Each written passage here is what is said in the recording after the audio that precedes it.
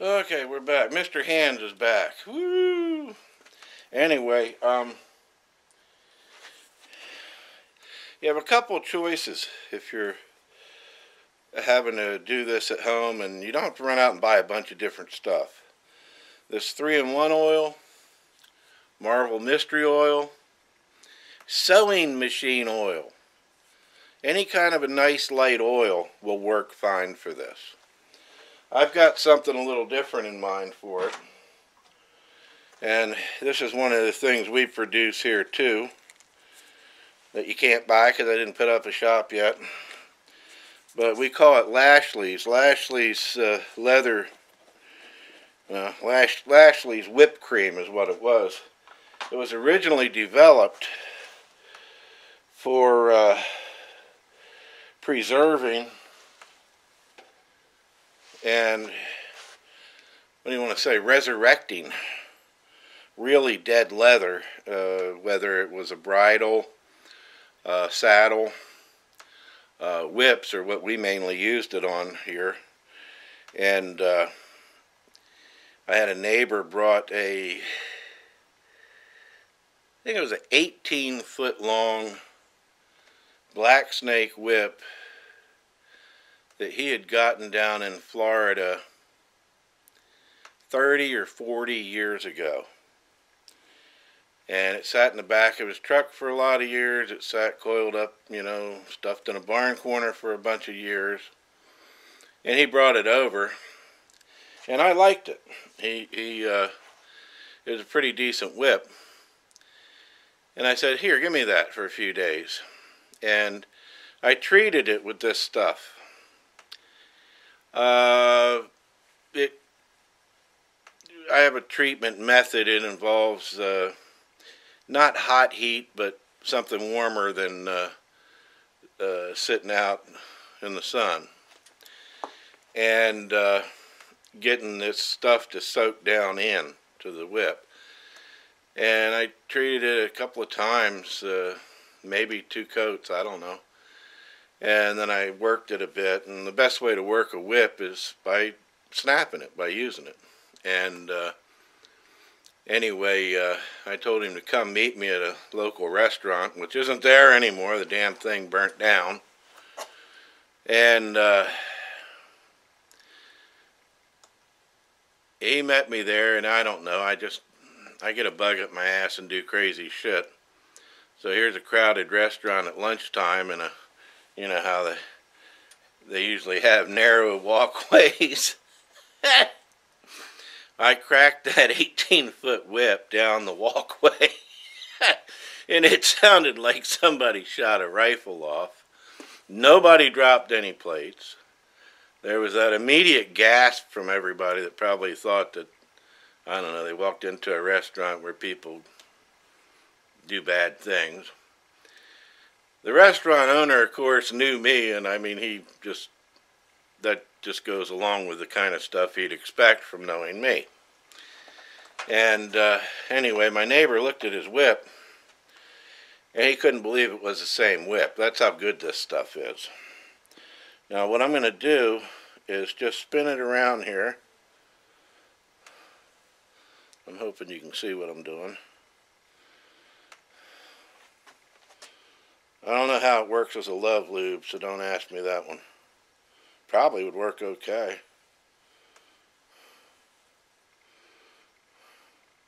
You never know. If they dig up your coffin 100 years after you're dead, they might find that's the only piece that still looks good.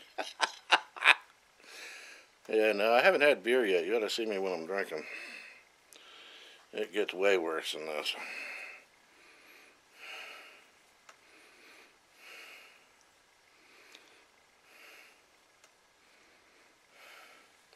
Okay, so what I've done is I gave a pretty good coat all the way around it. And again, we cleaned this so that there's absolutely no chance of grit. I would put a coat inside here, and I still may. I just want to see what happens here. Because the real thing you want to have happen is that the oil makes the leather swell a little bit. And this stuff will soak in and also make it swell. I can feel it pushing air out here.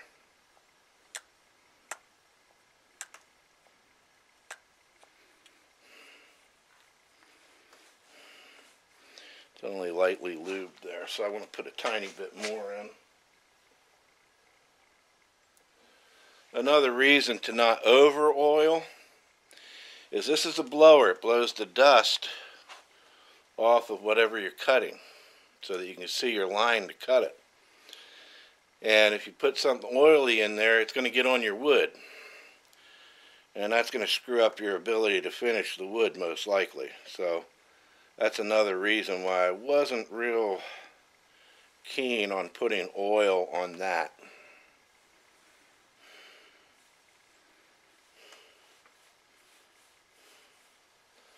And I am going to put just a tiny bit up and down the tube. Make it smoother. Make it happy. Whoever's saying, I think you did that before, you're probably right. Anyhow, let's see. Wipe this off here. And it smells good. It's got a great smell for it. I mean, if you had one of those a real leather belt, you know, not this plastic leather crap, but if you had a real leather belt that's gotten tight and nasty because it's just so dry, you can rub that stuff into it.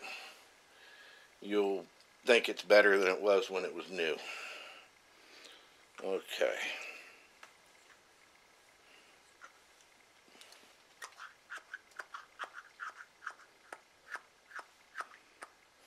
Okay, that's pumping a stroke of air every time. So then at this point, I want to put this back.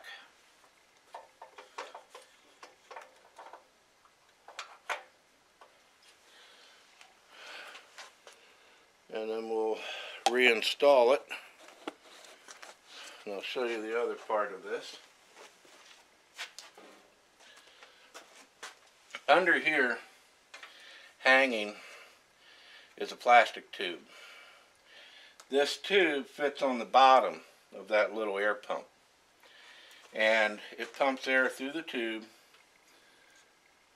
And it goes up here, comes over to here, then to a metal fitting that's also a tube that's closed off a little bit to give it a little pressure.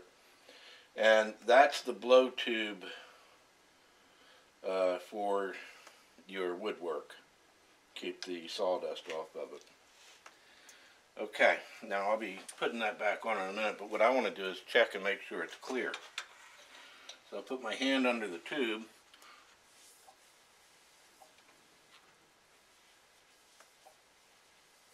It's clear. Okay.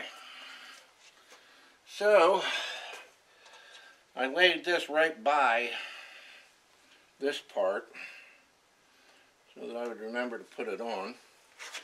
And what I'm going to do is line up the two holes. Because if you try to stick a pin through something and you have it turned sideways and all you've got there is solid, it ain't no fun. You're going to do a whole lot of cussing, bend up your pin. Probably hit it too hard one time and zing off into a world full of shit all over a floor in the next room. And you'll never find it again. So, if you take my advice on it, do it this way. Now we remember I pulled the pin out from this side. It's going back in the same way. I'm going to bring these up and eyeball them, but now I'm going to cheat. You see this the prick? I'm going to stick that through there and see if I can catch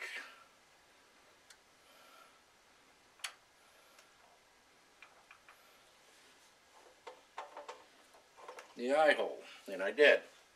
Now I'm going to take this pin. It's a split pin. They're in case you don't know what they are.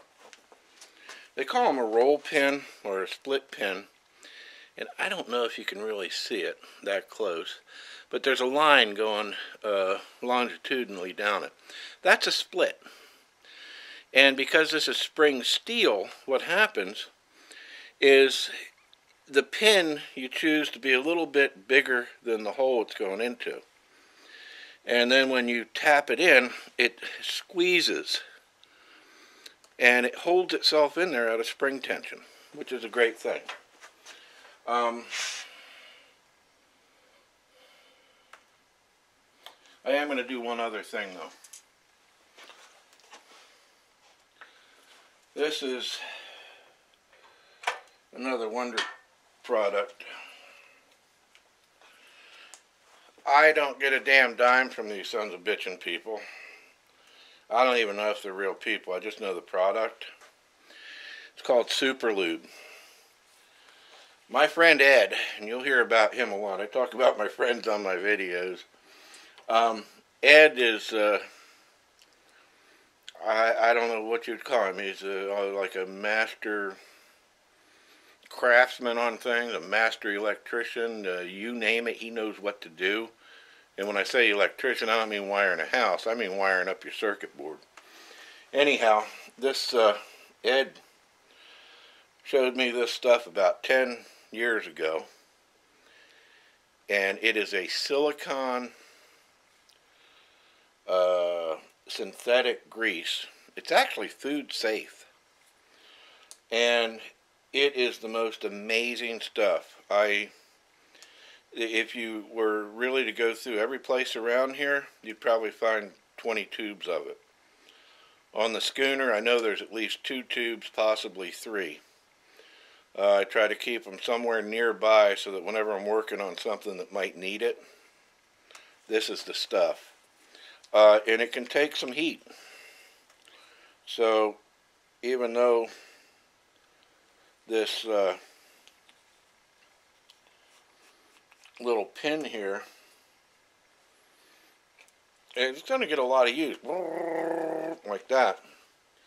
So it's a good idea to grease that doggy up. And I see another good idea here too. I'm going to stick this here for right now.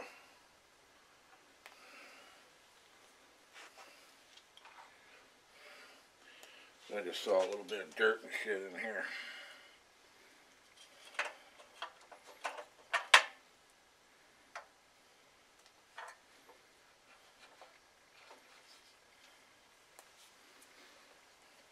What I'm doing is cleaning out the slot that this thing goes in.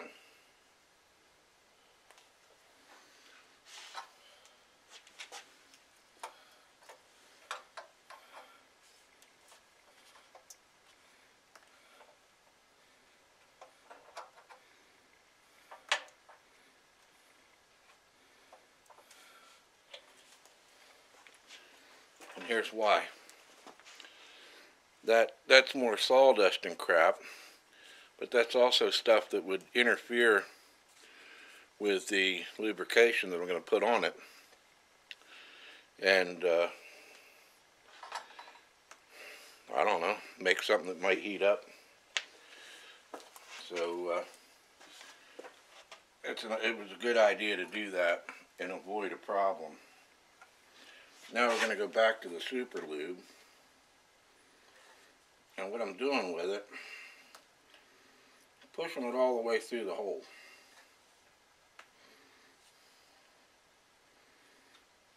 Now a lot of it is going to come back out when I put the pin in, but that's okay. Okay, it's coming out this side now. Now I'm going to wrap it around.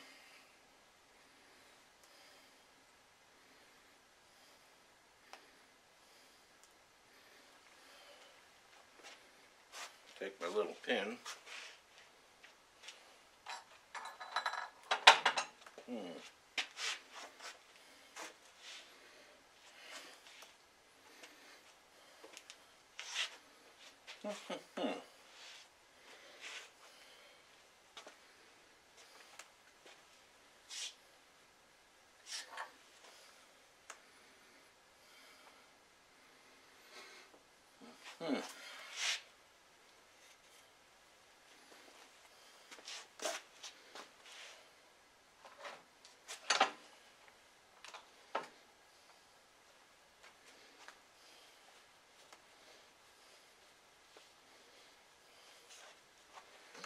Gotta take a break. Okay, we're back now. I thought I had misplaced the pin, but what happened is I had set it over here and then laid the tube down on it. Now I'm going to grease the pin. That does a couple of things. One, it'll help it go in, and two, it will give something for this piston to move on. So we bring it back around to match the holes up on this to the holes up here.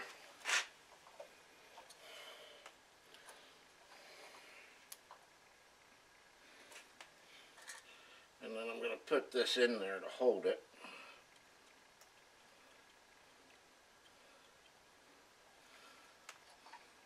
There we go.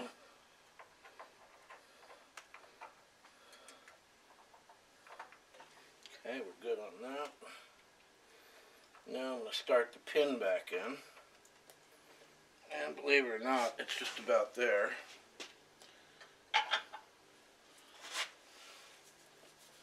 Clean up Mr. Fingers here. And we'll use this funny hammer. And just light taps.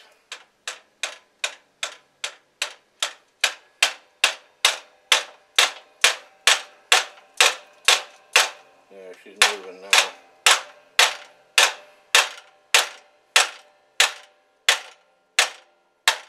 Oh, also you notice I'm supporting the arm doing this, so that heavier tap isn't going to cause that arm to snap. Now I'm looking it over. Everything looks absolutely good there.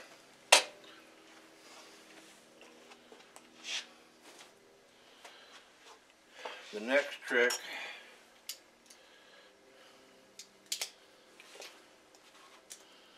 is going to be to lift this up. I want to have a look underneath of it and see how they threaded that air tube. So an easy way probably would be to do this. That way I can get down to it.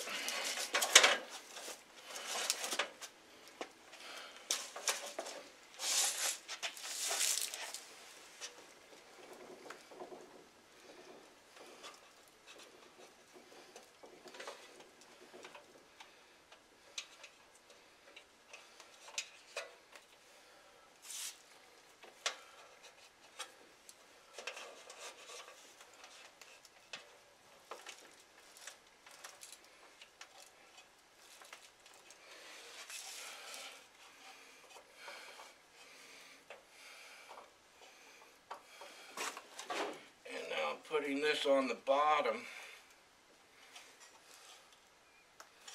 of that. And everything looks pretty good underneath of it.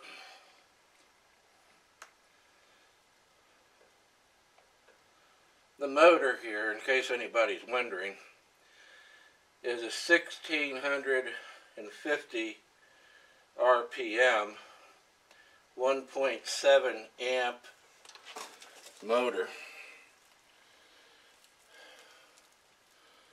So that explains a few things, and we'll show you some more in a minute.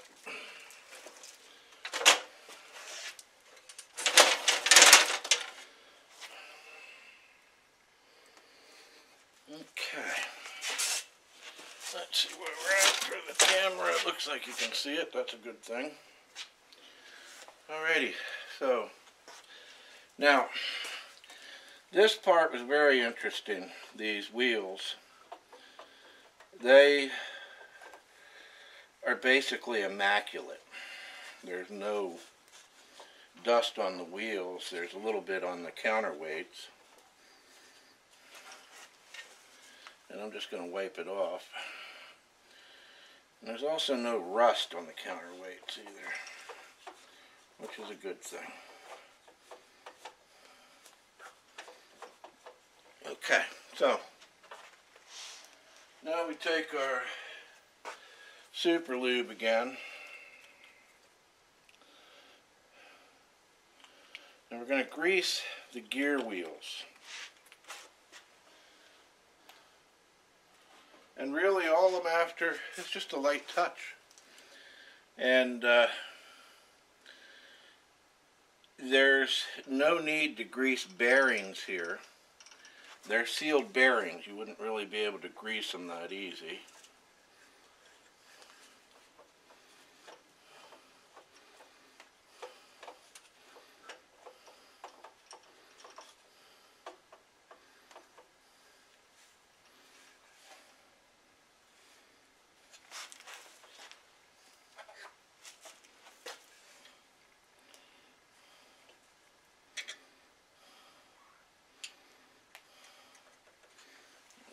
Grease around a little bit.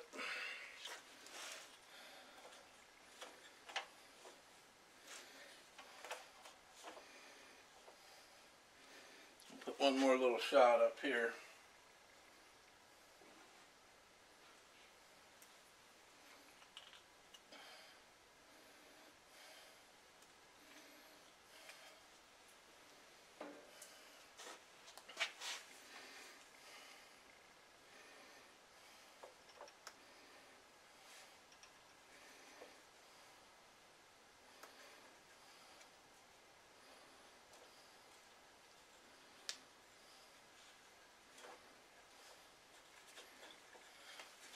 Okay. Now, what I did is I didn't put a lot in there, but I spread it around the wheels as much as possible. But the real spread is going to happen when I crank it up. And before I crank it up, though, I want to put things back together. And let me see what I have.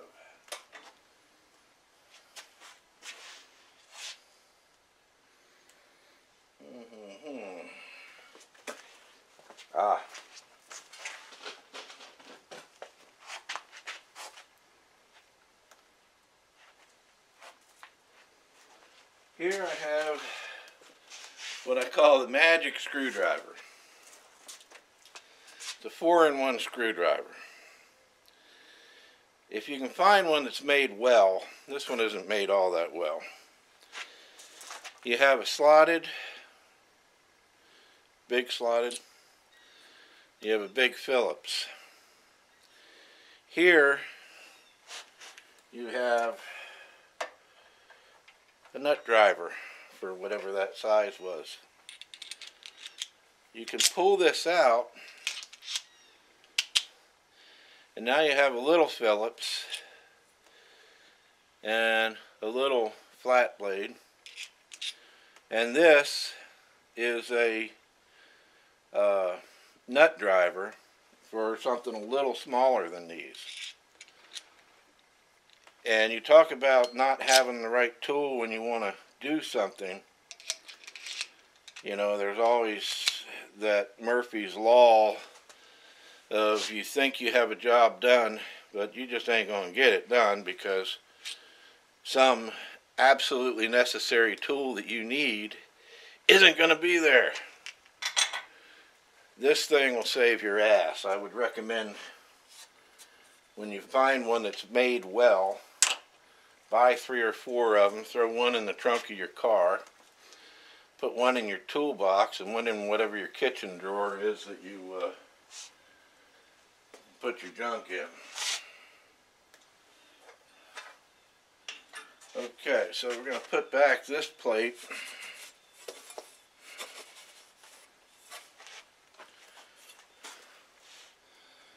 take these screws out. Move this over here, and this is where I'm going to put the screws.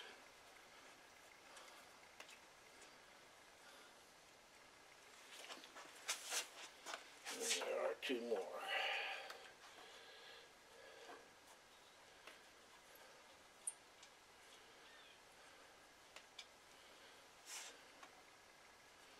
Okay, that one is solid. So, I think what I want to do is use this to break it free. Okay.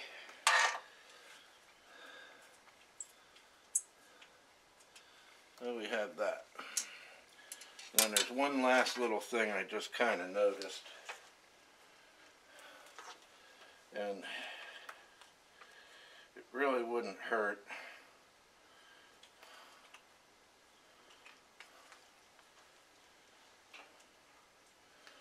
put a tiny bit of lubricant on this shaft, because it goes down through that little plastic dirt cap.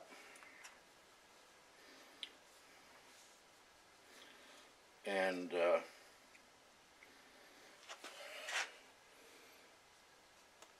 that dirt cap could actually be what was making the squeal that I heard. But we're going to listen for the squeal in a minute.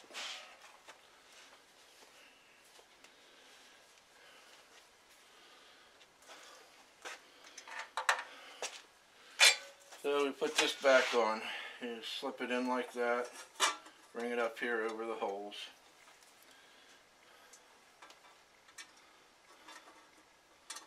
When I'm doing this kind of stuff, I like to start the screws with my fingers. And the reason for that is so that I don't end up with a cross thread and then blow out my screw hole and have to recut it, rethread it, and go with a larger screw. It just makes more sense to do it that way.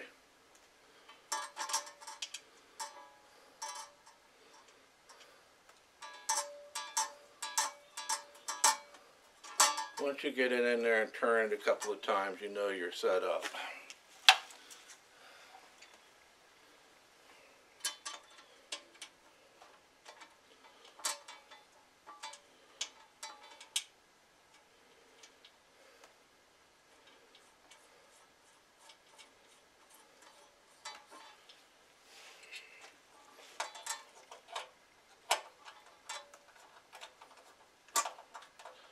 Another thing, when you're tightening screws on a plate, don't make them gorilla tight,